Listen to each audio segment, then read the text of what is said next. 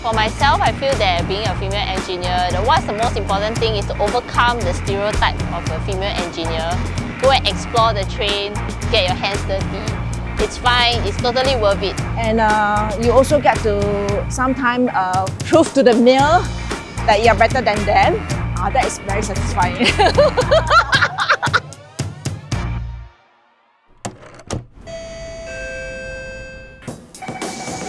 Hi, I'm Kim Huey here.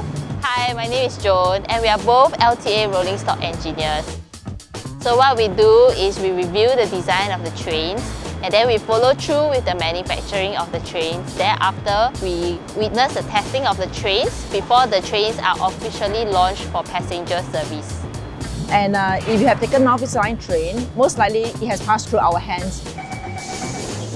Northeast Line is the first train that is without driver. I can remember there were few of passengers to ride on this driverless train. Of course, to do the testing, I have to be present in the train. I was not scared, but I was very excited. If I'm scared, I don't test the train, then how can the train be rolled out for the passenger? Okay, so previously, we will send our engineers to go overseas. But now with the COVID situation, we do provide remote inspection from Singapore. So this is to ensure that our trains are of high quality and high reliability when they are being sent to Singapore. The trains are usually designed for 30 years, but at the 15-year mark, we will actually give a refreshing overhaul to the interior.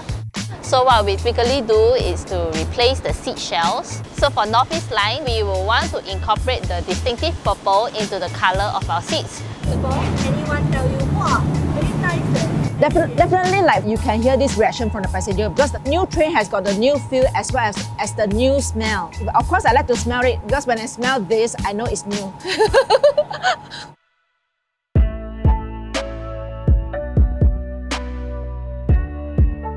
In the past, rolling stock is very male-dominated. With time and with more education, this time round, engineering is more receptive to female.